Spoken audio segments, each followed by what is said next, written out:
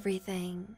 Alright guys, we are in advanced algorithms. I keep on butchering my equation here, and this is like my 4th attempt. But this time we're going to do it, so let's go ahead and get started. What do we need to know for this? We need to know this orbital period equation. 2 pi square root of a cubed over gravity times our combined masses. So, they've already given us our GM and our Earth radius, which we're going to use with the average altitude to get our a cubed. So all we have to really do here is create a simple equation, store it in a variable, and return that variable. Let's go ahead and do that right now. So we're going to create a variable called results, and we'll do this one step at a time. So we're going to set this equal to 2 times math.py. This is just using the built-in math library. When we return results right now, we should get like 6.28. Alright, so our math.py is working. The next thing that we want to do is get the square root of something. So how do we do that? Just simply math.square root. And then we're going to get the square root of our a cubed over our GM, which we already have equated here. So how do we get the power, and how does power work? Getting a number to like the 3rd power or the 4th power.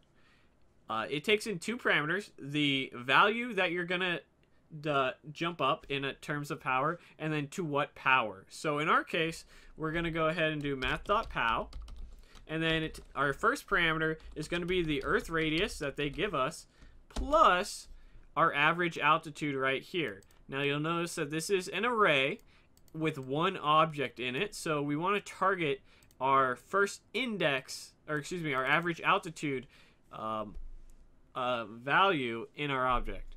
So let's go ahead and do that. We're going to go ahead and take our array, or our R, target the 0 index, dot average out. Now, we're not done yet because we still have to say to what power we want to put this. And that's to the 3rd power. This is the 2nd parameter here. And then finally, we want to go ahead and divide this by the GM that they give us. And when we run this, you'll see we have a very large number. Now, it's not, you'll see we're very close, but it's not exact. So what we're going to have to do here is just use another quick thing from the math library, math.round. And we'll just go ahead and do like so. And now we have math.round, 86,400. So this is right. And instead, what we want to do is we want to go ahead and just change this value. Now, what can we do here? We can actually just create a simple array. We can set var r is equal to, excuse me, var new array is equal to an object here, and an array of objects. So what do we want to put in here? We want to have name the same. Name be r0.name. And then from here, we want to go ahead and just go ahead and add in one more value. And we're going to call this orbital period. And for that, we just want to pass in results. And then finally, go ahead and return new array. And we're done. So that is what we're trying to do here. Now that just returns the first one, but we have to continue on with one more, it looks like. So let's go ahead and jump right into that aspect. Alright, so if you're still stuck and you're like, oh, well, man, we have this second equation, we just have to change our code that's only working for one instance to work with multiple arrays. So what do we have to do to make that work? We're going to create a for loop here with var I is equal to 0.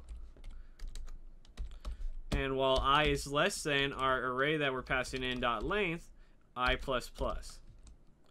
In here, we're going to take our results variable, throw it in here, and instead of this 0, all we're going to do is pass in the current index that we're iterating over. And we'll go ahead and set our new array just equal to an empty array. And then within here, what we want to do is go ahead and take new array and push this object into there. Finally, just go ahead and change this 0 to an I, and we now have the code that did not seem to want to work all of a sudden. So let's see what I did wrong. So var results, array.length, I++, new array.push.